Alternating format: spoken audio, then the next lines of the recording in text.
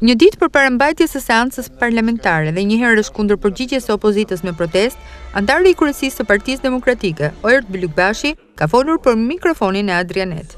Ndonë se kuvendi i Shqipërisë vijon të zhvillojë punimet në bazë të kalendarit të tij, ish deputeti demokrat nënvizon se legitimiteti mbi të cilin bazohet ky parlament është cënuar nga shitblerja e votës.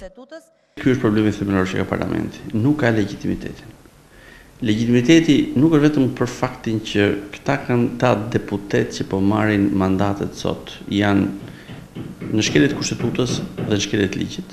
Pra gjithë baza me cilën ata po marrin sot mandatet është e shkelur, baza ligjore dhe kushtetuese. Po mbi gjitha legitimiteti që vjen nga vota është pikërisht ai që nuk ekziston.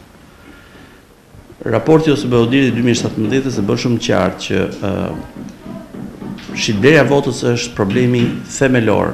Raporti ose BOD-i që është Bibla për OSBE-n, për Këshillin e Evropës, për Bashkimin Evropian.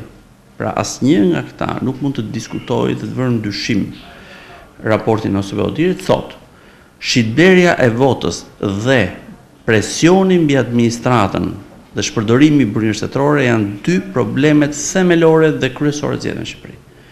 Janë dy rekomandime prioritare, të cilët së bashku me një rekomandim të tretë prioritar, i cili thotë cënohet, pra duhet mbrojtur sekreti dhe liria e votës, janë pikërisht këto themeli i problemeve me cilët sot përballet legitimiteti mbi cilën bazohet ky parlament.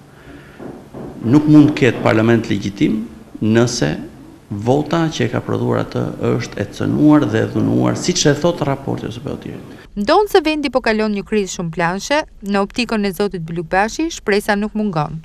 Pra ka ende shpresë. Po gjithmonë ka shpresë.